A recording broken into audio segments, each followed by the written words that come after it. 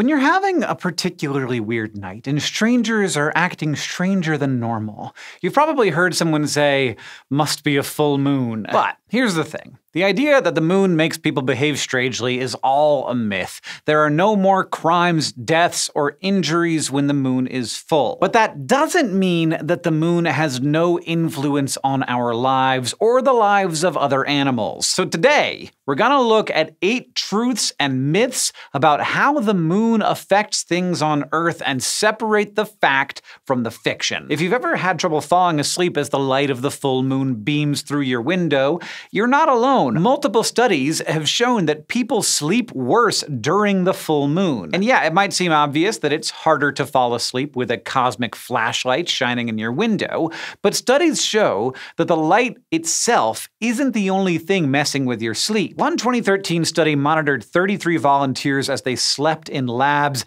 that sealed out any moonlight. On nights when the moon was full, the volunteers took 5 more minutes to fall asleep and slept for 20 fewer minutes overall. They also had 30% less REM sleep, which means they didn't sleep as deeply. In 2014, a similar sleep study found similar effects in more than 300 patients. Since the participants weren't exposed to moonlight, the researchers don't think that was the variable here. Also, if it were that easy to throw off sleep with a little extra light pollution would disrupt our sleep much more than it does. Instead, many scientists think humans may have a circulunar rhythm.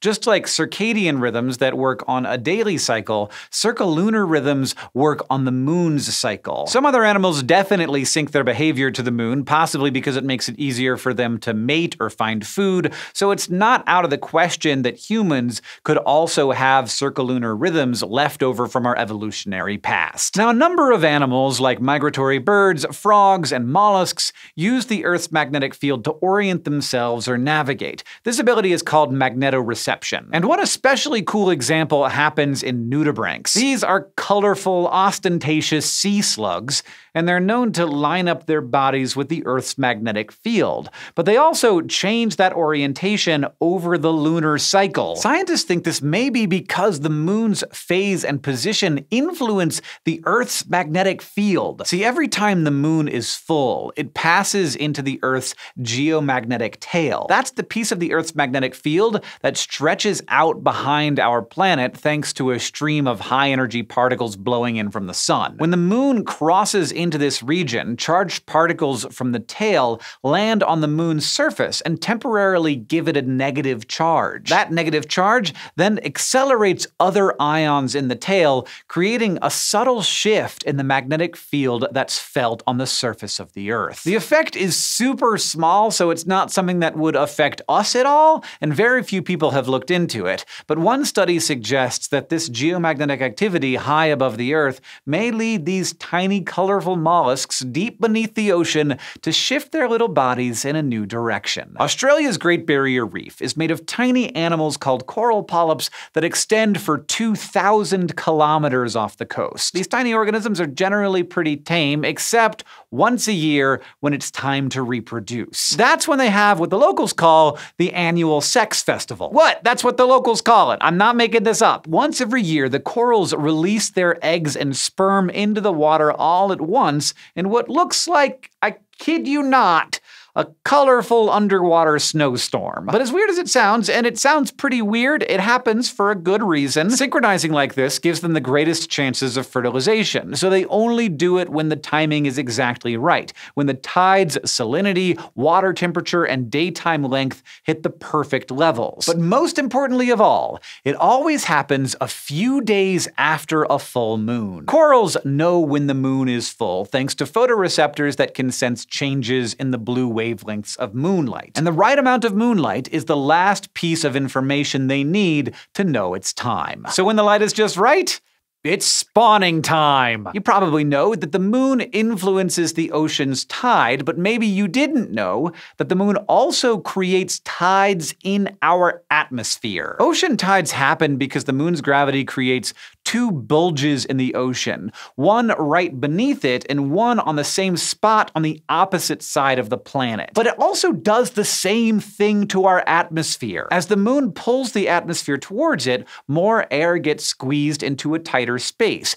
which puts the air in the bulge under higher pressure. That higher pressure air warms up, and since warmer air can hold more moisture, clouds don't condense into rain as easily. That difference is small, but it is measurable. A 2016 study analyzed 15 years of data from the Tropical Rainfall Measuring Mission and found a small decrease in rain in places where the moon was directly overhead. The idea that menstruation is tied to the lunar calendar is so ancient that it's embedded in the word itself. Menses and moon both come from the Latin word for month, and at first that kind of makes sense. After all, the two cycles are almost exactly the same length. The lunar cycle lasts 29.5 days, and the global average menstrual cycle lasts 29 days. But while it may seem natural that the two cycles are linked, research actually hasn't found any connection. Recently, scientists used the period tracking app Clue to analyze data from 1.5 million users, and they found no correlation between 7.5 million menstrual cycles and the lunar cycle. Well then, why are the two cycles so similar? Well, there's really no clear explanation. Your intuition might suggest it's a leftover from early humans who needed to synchronize with the moon for some reason. But if that were true, you'd think the same thing might show up in our closest primate relatives, like chimpanzees, and that's not the case.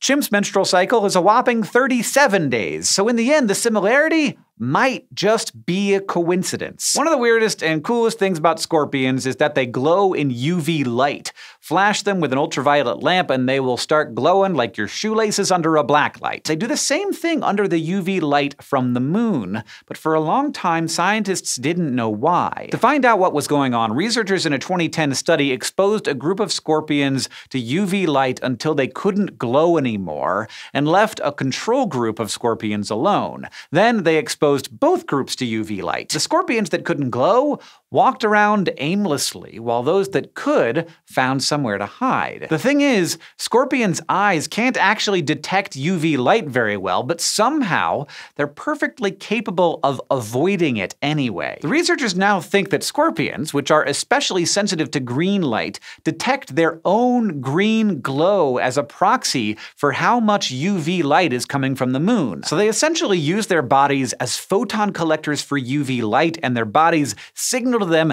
how much UV light is out there. Researchers aren't sure why scorpions seem to use UV light rather than regular light for this, but some have hypothesized that there's some information in UV that's missing from visible light. Whatever the reason, the glow from their bodies helps them decide whether it's a good night to go out and forage for food or hole up in a burrow to avoid predators. The more they glow, the more UV there is, and the more important it is for them to find shelter. The belief that seizures can be triggered by the full moon has been around for a long time. It's turned up in a range of cultures and time periods, including indigenous communities in Bolivia, Bantu populations in East Africa, and ancient Greece. But the belief doesn't appear to hold water, at least not in the way people think it does. In a 2004 study, scientists analyzed data from an epilepsy monitoring unit. They looked at around 700 seizures of various types and found no significant clustering around the full moon. But when they looked at only epileptic seizures, they found something surprising. The number of epileptic seizures was actually lowest during the full moon and highest during the last quarter. So the full moon doesn't trigger seizures, but epileptic seizures do somehow seem to be linked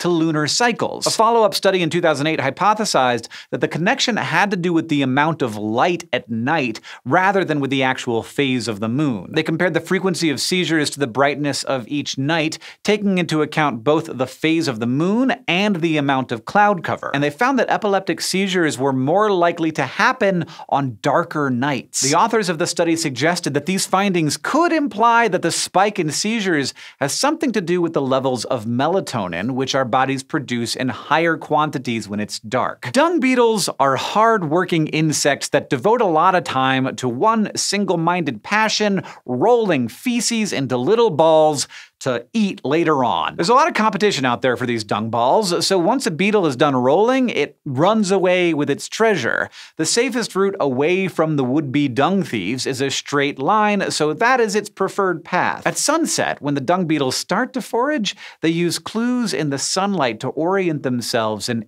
arrow straight lines. And they could do this because when sunlight hits the atmosphere, a lot of it gets absorbed and re-emitted as polarized light, in which all of its waves vibrate in the same direction. Dung beetles can detect and follow this polarization pattern. Now that in itself isn't actually that special. Many animals do this with sunlight. But the dung beetle is the first animal known to use the much dimmer polarization of moonlight to do this. Studies have found that even when the moon is as small as a crescent, dung beetles can sense the moonlight's polarization and map a straight line route. But they do their best work during a full moon when the moonlight is bright and the polarization is strong. The moon has some fascinating connections to us, our environment, and our planet. And while you can't believe everything you hear about the power of the moon, the reality is often wilder, weirder, and harder to believe than the fiction. Thanks for watching this episode of SciShow, and thanks to our Patreon supporters who make it possible for us to make episodes like this. We're always trying to separate the fact from the fiction and highlight incredible things about our world. And if you want to help make that possible, join us over on patreon.com/SciShow.